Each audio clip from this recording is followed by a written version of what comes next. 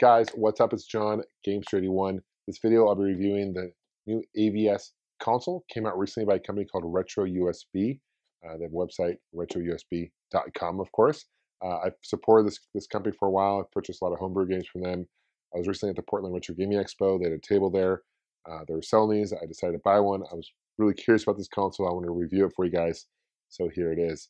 There are a ton of clone consoles out there. And basically what this is an HD Nintendo Entertainment System. Came out just recently. It's price tagged at 180 US dollars. At least that's what they were selling it at the expo for. And I know what a lot of you guys are thinking, wow, that's kind of expensive. Well, certainly it's not cheap. I do agree with you on that. It does not come with any controllers. So in my personal opinion, that's a letdown for me because if you're buying a console, you kind of need controllers. I think what they probably assume that if you're buying this, you already have a Nintendo system already. You can use that because it does have the adapters, same adapters that you would just plug in a normal NES controller into. But still, for console, you would expect to buy controllers. Like getting a car without wheels. It's something that you need for sure. But nonetheless, it is a great console. I'm really impressed by it. I want to do an unboxing for you. I'm going to show you some gameplay video. I'll do comparison to this and other HD NES clones in the market, including the Retro 5, the Retro Freak. Of course, the Nintendo Mini is coming out this holiday. I'm super excited about that.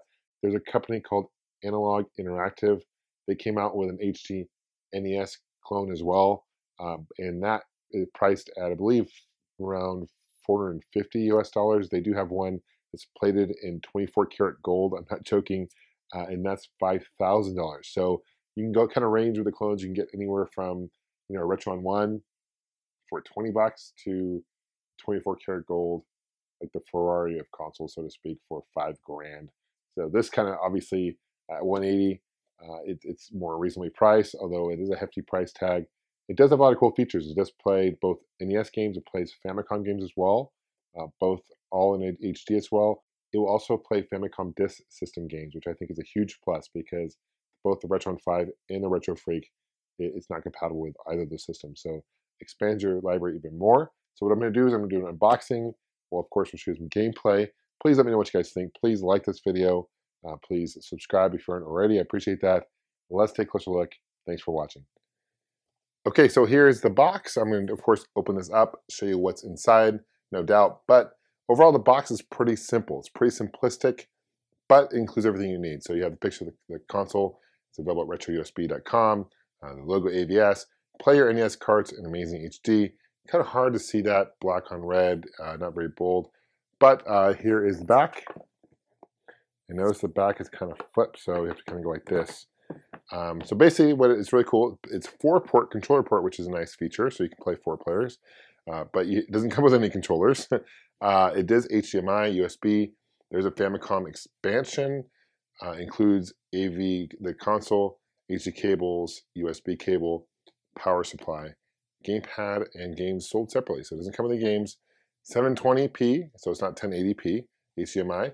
It is NTSC and PAL outputs, so for those who live in Europe, other parts of the world, you can play this. It does play both NES and Famicom slots. There's a slot for both those carts. So it really opens up your library of games. So you can play a lot of Famicom games. There's a lot of games that came out for the Famicom in Japan that were not released in Japan or here in North America and vice versa. 4-Score Pro, I'm not quite sure what that means. I'm assuming that means you can play 4 players with the controller. Cheat code database, so there is a built-in Game Genie, which is awesome.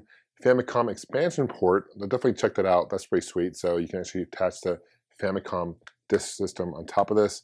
Online scoreboard, again, not really sure what that means, but I'll take a look in that.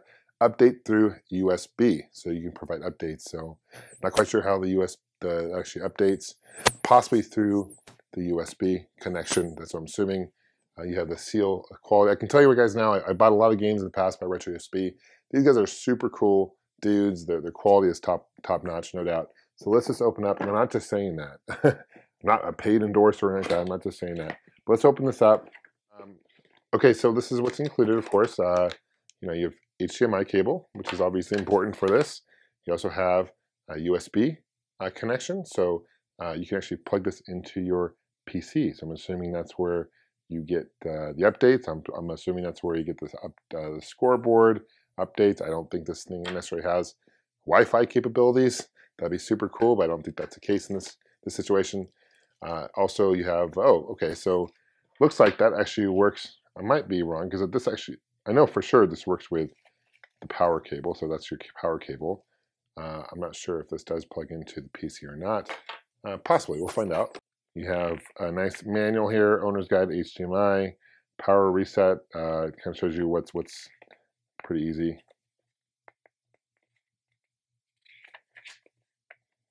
Input options, video options, cheat codes, scoreboard, specs, and memo. They always include these memos in these manuals. I'm not sure why anyone like taking notes, whatever. I can tell you it's actually a pretty good build quality. It kind of feels, definitely does feel like an NES. Same colors, gray pattern. Controller ports. This is your reset button. This is your power button. And yeah, look, it definitely feels like an NES. On the back, you have Famicom expander right there. This is your USB port for your power. This is HDMI, so you got everything you need. This light goes on red when it's turned on, of course. This opens up, a nice little subtle AVS logo there. And the NES carts actually plug in like this. I'll show you that in a second. And you have Famicom carts plug in top like this. So I'm going to show you how the cartridges actually plug into. This flap opens up, and here's the cart. And it pushes in like that. I know a lot of people have issues with these clone consoles, how well it grips the carts. A lot of people feel they grip too strong. Let's see how this actually grips. There actually is a pretty strong grip on this console. Just so you're aware, it's not terrible, but there is a strong grip. Let's check out the Famicom games. Actually plug in like so. They actually plug in to the top like this.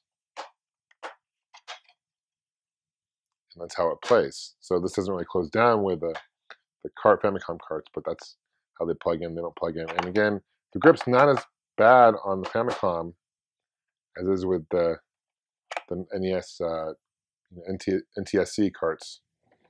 Another cool thing about the AVS is that it will play Famicom disk games, which I think is a big benefit. So for those who don't know, a Famicom disk system looks like this. It only came out in Japan for the Famicom system, of course. It attaches on top, plays just like this, which is cool. It does run off of batteries as well. You can plug in the wall, but like the fact that it runs off of battery separately. And the reason why this is actually designed like this with this huge gap here, check this out. This actually plugs in like this. And you can actually plug it like so, and bam, it will play. Now, you, of course, can't close the lid, but it will play. So, of course, I will demo this and show you how it looks in HD, playing the Famicom disk systems games, but I think it's pretty sweet. Definitely a plus for the AVS in my book. So when you turn on the system, you have a menu options. This is the first one, video menu. You can change the pixel aspect, you can widen the screen, you can shorten it down, invert border, same thing, you can make it taller or shorter. Scan lines are cool too. I can make it look more retro, like it's playing on a CRT TV. You can turn them off, which I prefer. Left slide, show, also extra sprites on. I'm not sure what those do. You do change the mappings, the input buttons for each controller. Also, built-in Game Genie. This is where you access the scoreboard. When you turn on the Game Genie, it'll actually detect automatically what game you have plugged in. It'll give you like the top 6 Game Genie codes, which is pretty sweet. I can tell you from the various games I've played, they do work. So that's a huge feature. There is no save feature that you get with the Retron 5 or the Retro Freak, because it doesn't save the ROM onto the hard drive or anything like that. So there is no save feature. But this is really cool. The Game Genie feature is definitely a bonus.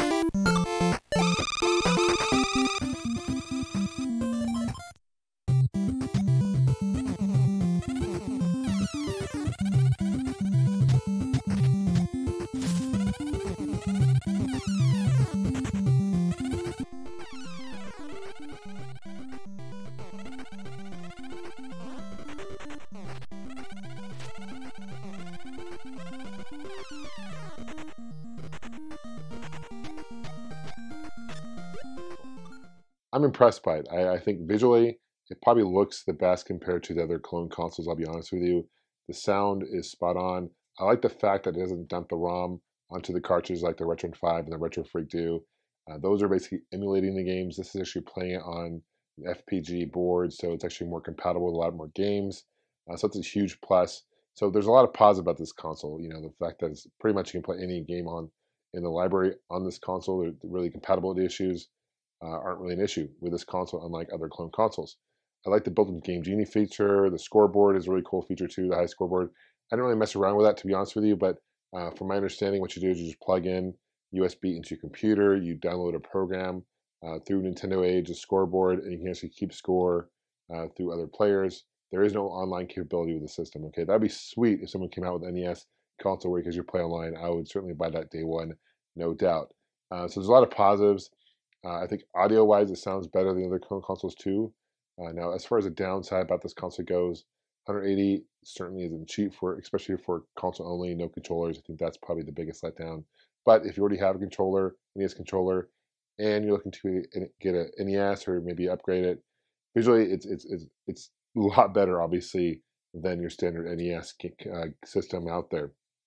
Do I recommend the AVS? I absolutely do recommend the AVS. Will I be picking up the Nintendo Mini this holiday, despite getting the AVS? Of course, I'll be picking up the Nintendo Mini. I'll be getting the Famicom version as well in Japan.